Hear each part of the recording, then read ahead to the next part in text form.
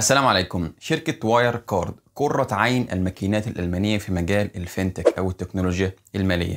قيمتها السوقية في يوم من الأيام كانت أكبر من قيمة البنك الألماني. في أسبوع واحد بس الشركة خسرت حوالي 80% من قيمتها السوقية. يا ترى إيه اللي حصل؟ ده إن شاء الله نعرفه في الفيديو ده. شركة وايركارد دي شركة متخصصة في معالجة المدفوعات عن طريق الإنترنت زي فوري كده عندنا، وعندها رخص بنكية من خلالها بتقدر تصدر بطاقات دفع للعملاء بتوعها. وطبعا عشان تعمل كل ده لازم تحصل على رخص من شركة فيزا وشركة ماستر كارد. في بعض الأحيان الشركة مش بتقدر تنفذ عمليات الدفع ببعض الدول بسبب عدم التوافق مع القوانين، أو مش بيكون عندها الرخص الكاملة عشان تقدر تنفذ العمليات دي، فبتعمل شراكة مع شركات تانية قوانينها متوافقة مع الدول دي عشان تنفذ العمليات بالنيابة عنها مقابل اقتسام العمولات عن كل عملية. الشركات التانية دي بقى احنا بنسميها ثيرد بارتي اكواير، ومن اشهر الشركات دي في الشرق الاوسط شركة اسمها العالم واللي مقرها في دبي. في يناير 2019 جريدة الفينانشيال تايمز نشرت تقارير بتدعي فيها ادعاءين. الادعاء الاول ان ادارة وايركارد بتضخم الايرادات والارباح بتاعتها، وان بيتم تضليل مراجع الشركة اللي هو مكتب EY عشان ما يكشفش التضخم ده، والتضخيم ده تم من خلال الشراكة اللي مع شركة العالم وشركتين تانيين. الفينانشيال تايمز ذكرت ان حوالي نصف الارباح التشغيلية او ربع الايرادات لوايركارد لعام 2016 نتجت من العمليات اللي تمت ما بين شركة العالم وشركة وايركارد، والايرادات دي كان بيتم تمريرها وتحويلها لوايركارد من خلال شركتين. الشركة الاولى اسمها وايركارد UK and Ireland، والشركة الثانية اسمها كارد سيستم ميدل ايست. والشركات دي كانت تابعة لوايركارد لكن ما كانش بيتم مراجعة حساباتها من قبل مكتب EY. شركة وايركارد UK and Ireland كان بيتم مراجعة حساباتها من قبل مكتب اسمه BCK، والمكتب ده كان في ايرلندا. شركة كارد سيستم ميدل ايست مكتب EY بدأ يراجع حساباتها ابتداء من عام 2019، وما تستغربش قوانين الدول اللي فيها الشركات دي كانت بتسمح بكده، لكن كل المعلومات المالية والمحاسبية عن الشركتين دول كان بيتم إدراجها في القوائم المالية المجمعة لوايركارد. وعشان بقى الأهمية النسبية والكلام ده ما كانش بيتم التركيز على البيانات بتاعتهم بصورة كافية. الفينانشيال تايمز عشان تتأكد من الكلام ده عملت زيارة لمكتب شركة العالم في دبي، واكتشفت إنها شركة صغيرة جدا فيها حوالي 7 موظفين. شركة العالم عشان تقدر تنفذ عمليات الدفع لازم تحصل على رخصة من شركة فيزا وشركة ماستر كارد. فالفينانشال تايمز راسلت شركة فيزا وشركة ماستر كارد وافادوا ان مفيش اصلا علاقة ما بينهم وما بين شركة العالم، وكمان تواصلت مع بعض العملاء اللي نفذوا عمليات الدفع دي، واكتشفت ان في منهم اللي اول مرة اصلا يسمع عن شركة العالم، ومنهم اللي اصلا مش بيستخدم خدمات وايركارد في الدفع زي شركة CC بيل، ومنهم اللي مش موجود اصلا زي الشركة الايرلندية CY ميكس واللي تم تصفيتها في 2012. الكلام ده زود الشكوك عند الفينانشال تايمز، خصوصا ان وايركارد كان عندها شركات تابعة في منطقة الشرق الاوسط بتقدم نفس الخدمات اللي بتقدمها شركة العالم. شركة العالم علقت على الادعاءات دي وقالت ان احنا شغالين زي الفل وفقا للوائح والقوانين.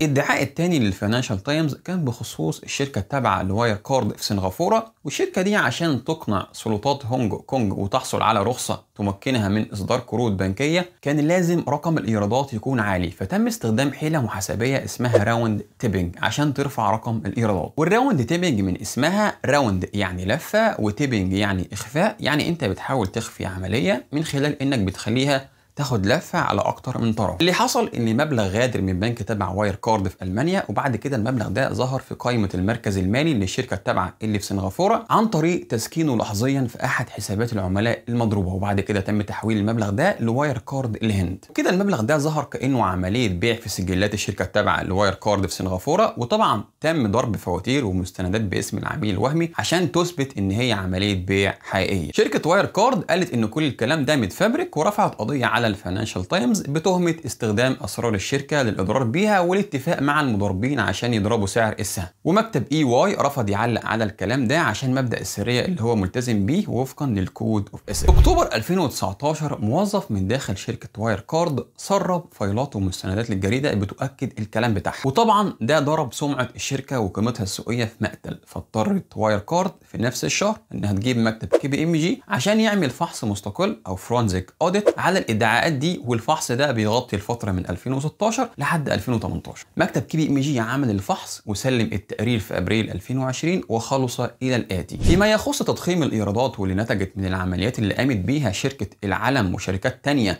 فاحنا ما نقدرش نقول ان الايرادات المسجله في الفتره من 2016 ل 2018 صحيحه، ولا نقدر نقول ان الايرادات اللي مش مسجله مش صحيحه. طيب ليه؟ اولا لان المستندات اللي بتثبت الايرادات دي ما قدرناش نحصل عليها ونفحصها، لانها موجوده عند شركه العالم والشركات التانيه، ورفضت تفصح عنها عشان مبدأ سرية العملاء. ثانيا البيانات اللي طلبناها من إدارة وايركارد بعضها لم نحصل عليه، واللي حصلنا عليه في وقت متأخر. ثالثا المستندات اللي تم الحصول عليها كان أغلبها إلكترونيك وما كانتش مستندات ورقية أصلية، وبالتالي إحنا مش قادرين نتأكد منها بصورة كافية. رابع حاجة بقى الموظفين اللي طلبناهم عشان نعمل معاهم انترفيو للاستفسار منهم عن بعض المعلومات كان بيتم تأخير المقابلات دي أكتر من مرة. لكن فيما يخص البيانات المقدمة من وايركارد نفسها واللي تخص شهر ديسمبر 2019 واللي وصلت لحوالي 200 مليون ريكورد، فما فيهاش اي مشكله وما فيش اي حاجه نمت الى علمنا تدل على وجود خطا فيها. وبالنسبه لمصادقات البنوك اللي بتؤكد وجود رصيد النقديه وانه يخص وايركارد، فاحنا حصلنا على المصادقات اللي جت لمكتب EY وما قدرناش نحصل على مصادقات جديده مباشره من البنوك لKPMG بسبب تداعيات كورونا، وده طبعا بيخالف اجراءات الفحص او الفورنزيك اوديت، وعشان كده مش قادرين نقيم المصادقات دي بصوره قطعيه. وعليه مكتب KPMG ما قدرش يؤكد ويفحص الايرادات المسجله في الفتره من 2016 ل 2018 واللي بتقدر بحوالي 1 بليون يورو. اما بالنسبه بقى لعمليات الراوند تيبنج اللي تمت في سنغافوره فدي ما فيهاش اي مشكله ولم ينتج عنها تضخيم في الايرادات. شركه وايركارد قالت لك حلو قوي كده، احنا كده مش مضطرين نعمل ريستيتمنت او نعدل ارقام القوائم الماليه بتاعت السنوات السابقه. كل الكلام ده بيأثر على سعر السهم وسمعه الشركه وقيمتها السوقيه، بس كل ده بيتعافى مجرد ان المراجع الخارجي يعتمد القوائم الماليه ويدي كلين بيل اوف هيلث او يقول ان الدنيا زي الفل. في مايو 2020 شركه العالم اعلنت افلاسها، وبعديها بيومين شركه وايركارد اعلنت انها هتصفي شركه كارد سيستم ميدل ايست اللي موجوده في دبي. وفي يونيو 2020 مكتب EY كان بيعمل المراجعه الروتينيه السنويه للقوائم الماليه لشركه وايركارد واللي كانت بتتضمن رصيد نقديه بمبلغ 1.9 بليون يورو. المبلغ ده يا سيدي بيمثل ربع قائمه المركز المالي، والمفروض انه متسجل انه طرف بنكين في الفلبين، بنك اسمه BDO وبنك اسمه BBI. وعشان مكتب EY يتحقق من وجود الرصيد ده لازم يطلب مصادقه من البنوك دي بتؤكد ان الرصيد ده يخص شركه وايركارد. المصادقه جت وتم فحصها وتبين انها مصادقه مزيفه، فتم مراسله البنوك دي وافادوا ان الشركه اصلا مش عميل عندنا وان المصادقه دي تم تزييفها عن طريق موظف وهم. مكتب EY قال لك انا مش قادر اتحقق من رصيد النقديه واللي يقدر بحوالي 1.9 بليون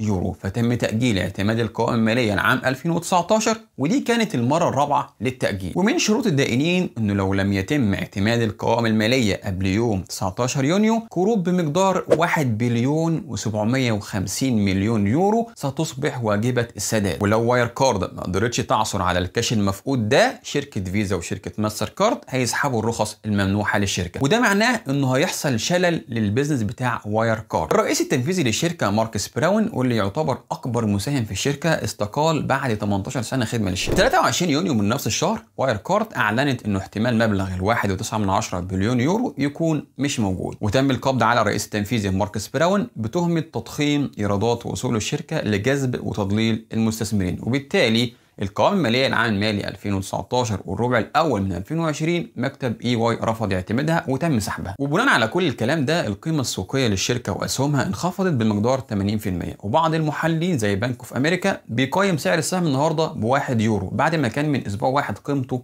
100 يورو. الادعاء العام الالماني والجهات الرقابيه فتحت تحقيق في الفضيحه دي، وكذلك البنوك الفلبينيه بتحقق مع الموظفين اللي زيفوا التوقيعات. ونتيجه التحقيقات دي يا اما تؤكد تقارير الفينانشيال تايمز او تنفيها ويكون في سبب تاني لاختفاء مبلغ 1.9 بليون يورو. ده ان شاء الله الايام الجايه هتبينه. طيب ايه بقى الحلول اللي امام شركه وايركارد؟ من حسن الحظ ان المبلغ ده كان متجنب عشان يستخدم كاداه من ادوات الريسك مانجمنت لمواجهه المخاطر التشغيليه. فكده اهم حاجه لازم تعملها هو التفاوض مع الدائنين واللي عددهم حوالي 15 دائن، وتحاول تقنعهم بمهله تصلح فيها اوضاعها وتعمل اعاده هيكله للشركه، وممكن يكون في مبادله للديون دي بحصه من ملكيه الشركه. بالاضافه لكده لازم وايركارد تقنع شركه فيزا وشركه ماستر كارد بعدم سحب الرخص الممنوحه ليها. لكن عشان تقنع الدائنين وشركه فيزا وماستر كارد بالكلام ده لازم تثبت ان في كاش فلو حقيقي هيجي من الشركه، وممكن الكاش ده يجي من بيع بعض الاصول او التخلي عن بعض انشطه الشركه. لكن بقى لو فشلت في النقطه دي يبقى كده مش قدامها غير ان هي تصفي، وده اللي هيبان في الايام الجايه. واخيرا القصه دي ممكن ينتج عنها مقاضاه EY واخضاعه للفحص للتاكد هل قام بدوره ولا لا، ولو ثبت ان حصل منه تقاعس في عمليات المراجعه اللي قام بيها هيتم تغريمه. بس كده دي كانت قصه وايركارد اللي لسه ما انتهتش. اتمنى يكون الفيديو عجبكم، وان شاء الله نشوفكم في فيديوهات تانيه،